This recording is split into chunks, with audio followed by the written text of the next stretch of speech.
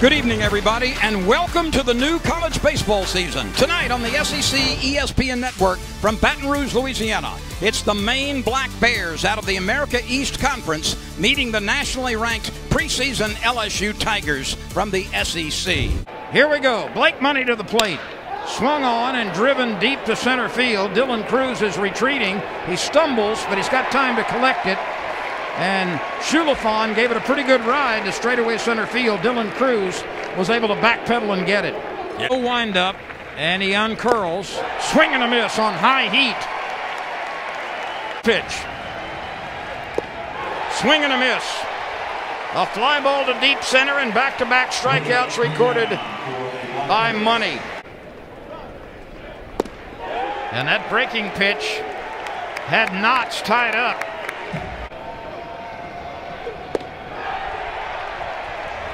Four consecutive strikeouts for Blake Money.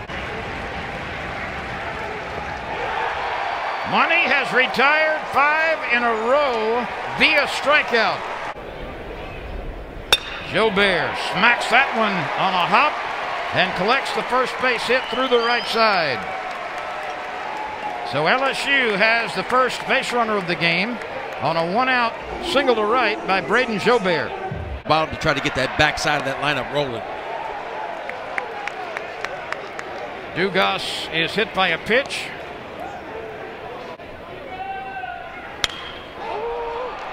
This is lifted up the elevator shaft, and Marquez, the shortstop, is calling for it, and he's got it.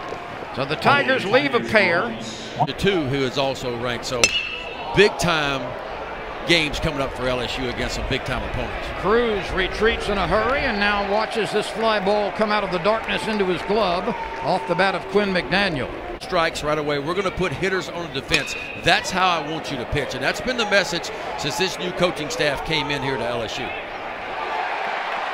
That is snared by Cade Doty. He went to the wall, reached into foul ground, and made the legal catch. On a lot of guys to come in and give us some quality innings. Blake Money continues to pump strikes. It took 6 pitches. Off batter Jobert here, 3-1. There's a ball driven deep to right field.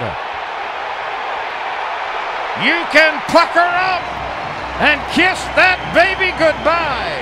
Braden Jobert, in his debut for the Tigers, gives LSU a 1-0 lead on a drive that beat the wind in right center field.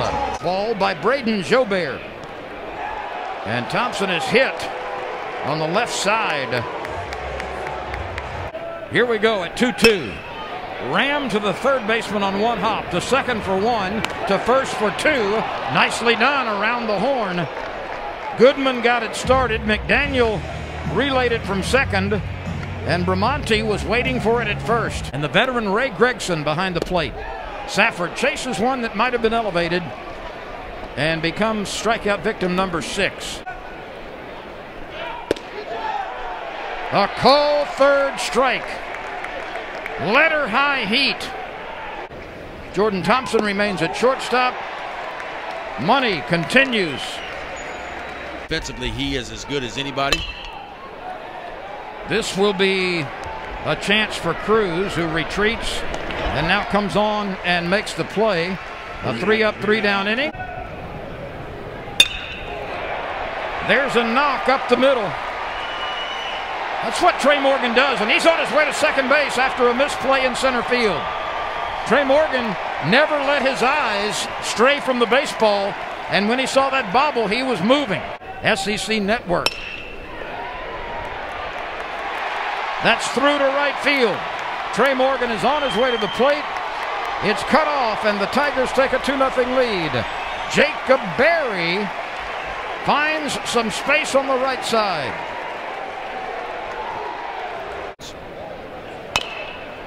A chop to the left side. And Goodman takes care of business. Pitch with 1 out. Oh, a bender. And it was a plate splitter. Strikeout number 9. That's high and away, and that is the first walk for Money. Markers in the 4th and 5th. This time the pickoff is successful. A base running mistake by Schulafung, who was nearly picked off a couple of pitches earlier. He's aboard for the 3rd time. So LSU's got a long way to go, and it's important for this team to get off to a good start because they are very young. That's misplayed at second base, and the runners will try to take another 90 feet.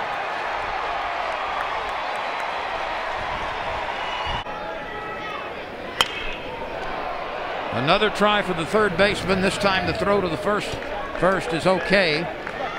And Ben, the runners cannot advance, and indeed on the previous play, it was an error on the 2nd baseman. First pitch swinging. And the tag out in the base path. So a 5-2 put. The Tigers have a pair in scoring position. Slow ground ball left side, and it is unable to be fielded by Marquez. He was charging it. He realized it was going to have to be a do or die scoop, and he expired. Loose. They do, and he rips one way back in center field. It will roll to the warning track. Morgan on his way to 3rd. He belly flops there with a 3-bagger and a couple of runs driven in. That's what this electrifying first baseman can do. Love it all the way around.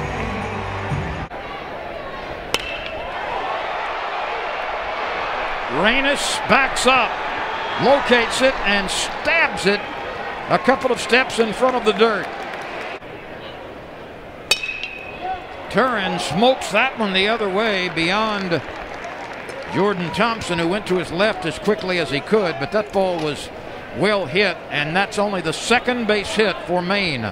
How far is Orono, Maine from Baton Rouge, Louisiana? Oh my gosh. It's a plane flight away. How about that? That's how far it is. That's a true answer. 80 pitches. He's getting close. 74 now. Thompson makes a late decision, and the runner is safe at second base. First. Merrifield, with a strong, accurate throw, takes care of business. Brett Irwin started. He was really good through 5 innings, and Cruz rips one to the left side for his first base hit of 2022. Opening night in Baton Rouge. Ground ball left side off the glove of the diving Marquez. A base hit into left, and the runner at first base hustles all the way to 3rd. Cade Doty has his first base hit of the season, and Dylan Cruz was able to take 3rd base. Collegiate baseball at Delgado and at Nichols. And this one is hit hard to center field, and a recovery catch is made by Reynes. Jobert gets the sacrifice fly. Cruz trots in from 3rd. The odds, the chances, and field. A knock to right, and a run-scoring base hit for Jordan Thompson. Brett Irwin was super good as a starter. Trevor Labonte, not so much. Yeah, the bats have woken up for LSU, and he's as good as anybody. He can go get it. A solid throwing arm as well. Another misplay on the infield. And another one in the outfield. LSU gets a run out of that somehow. 2 ways to say it. I mean, look, when you can't get outside, you can't take ground balls. You can only take so many balls in the gym. It's just not the same. Pitch. That was to Jobert as he hit one deep over the right center field wall. He does what he does so well and so often as he rips it on a line to the outfield. Morgan, as much as anybody in the league, will spray the ball all over the field.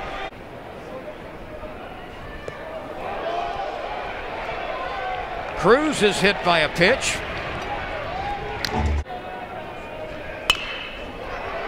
That's hit on the backhand side of the third baseman, and the ball rolls down the line. One Tiger scores, another Tiger scores. Doty winds up at second base, and LSU, for the 5th straight inning, has changed the scoreboard.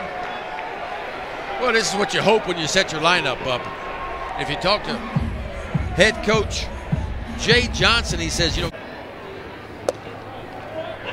that's well outside of the strike zone. It on there. That's hit sharply, gloved by the first baseman, and the out is made at first. A run scores.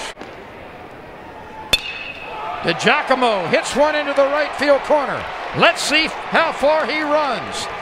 He is striding at full speed to second. He'll stop right there.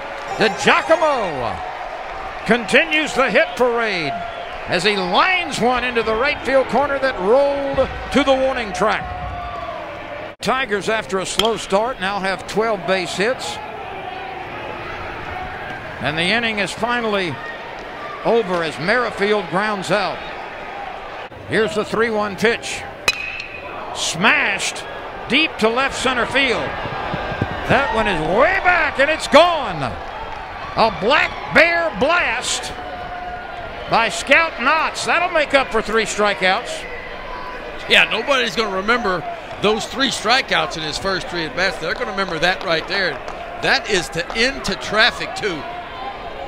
Scout knocks all 6'6" of him. 3-1 count. He gets the barrel out on his fastball. He knew it right away. You see the left fielder Stevens giving it chase, but that ball easily clears the wall. Bryson grounded out. And he has 3 strikeouts now as Bryce Collins throws a couple of innings for the first time since the 2019 season.